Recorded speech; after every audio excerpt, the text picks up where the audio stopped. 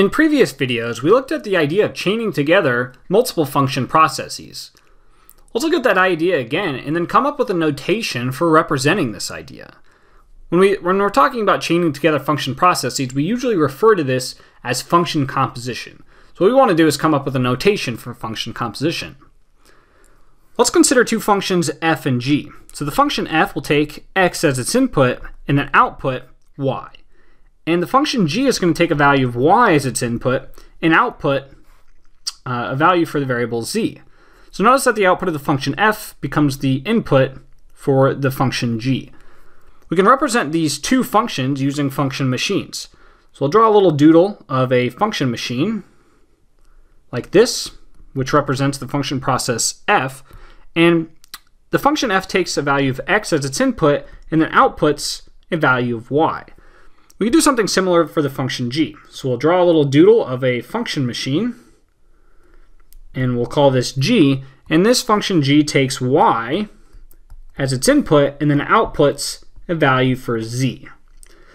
However, notice that the output of the function f is what we're inputting into g. So we can kind of ignore that y there and just take this output of f and input it right into g if we want. So chaining together these two function processes produces just like a single process. If we kind of ignore what goes on in the middle and think of this just as one function process, then we can represent this. We'll just draw a little rectangle around it.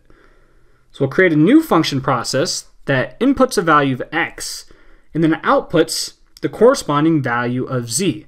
And notice that this function process essentially contains the function processes for f and g. It just kind of encapsulates them into one thing.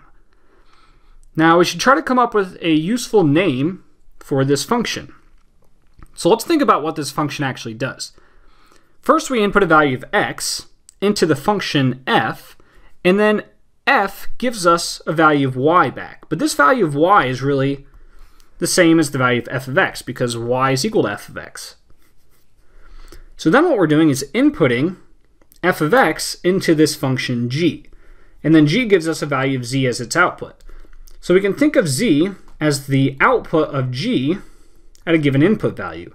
And what we're inputting into g is actually a value of f of x. And therefore, the output of this new machine is g of f of x. So we write it like this.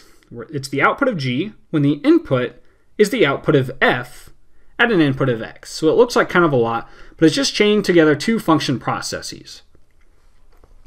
We usually say g of f of x to represent this output.